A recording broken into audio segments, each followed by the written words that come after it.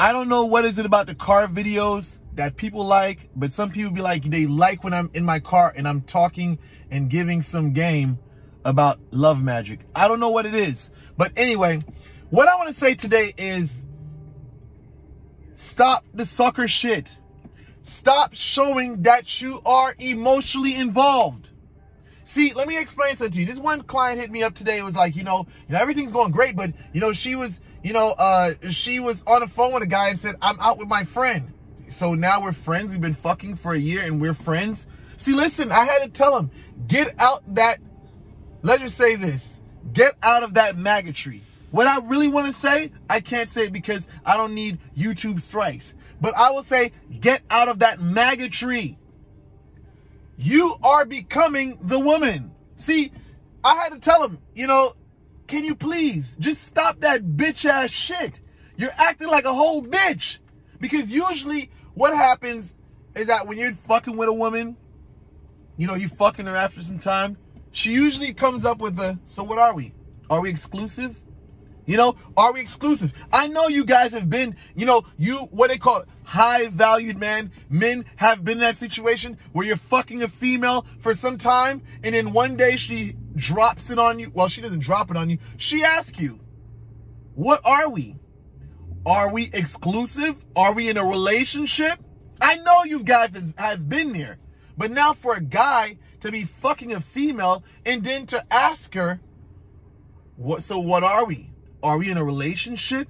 Dude, I mean, the world has been turning around, when you find women today that's getting on their knees and proposing to men. I don't know. That shit is weird as fuck to me. I don't come from an era of that, like that, But I guess this is a new era. But if it's not the new era, get out your fucking feelings and stop being a bitch.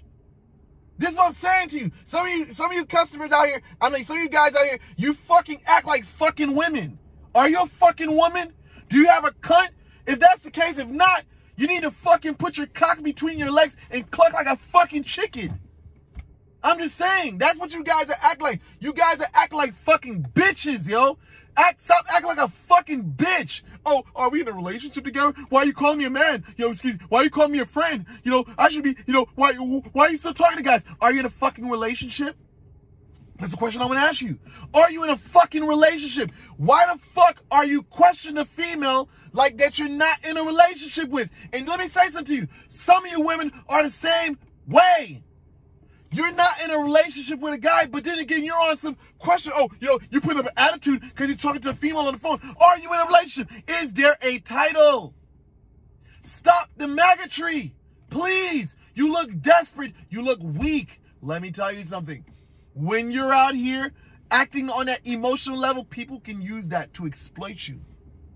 See, some people listen, I've been in situations where I went to see where certain women's head was at.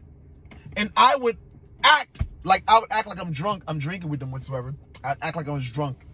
I would say certain things to make them think, just to hear what their reaction would be. I would get into that emotional zone and I would see how quickly the roles would change. I'm acting like a simp. I'm acting like I'm emotionally involved just to see where they at. And one thing I realized when I started showing that I cared and I started really, just showing that, of interest in being on the emotional sensitive shit, you know what they did? They turned up on me. They turned up on me. They went 1090 on me.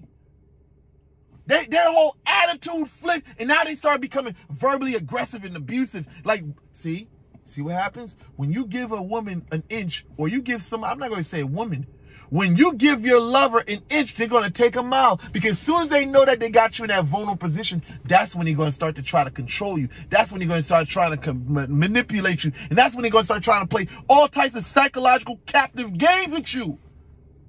So this is what I'm going to say to you. If you're not in a relationship, you gotta have confidence to know what you got in your hands. Because the thing is, listen, you gotta understand that what you have in your hand is gonna take care of the problem. Why are you questioning people? Why are you showing emotional sensitivity?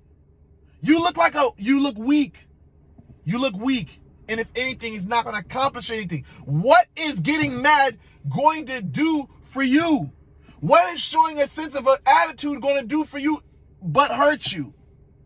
What's it going to do other than that? Hurt.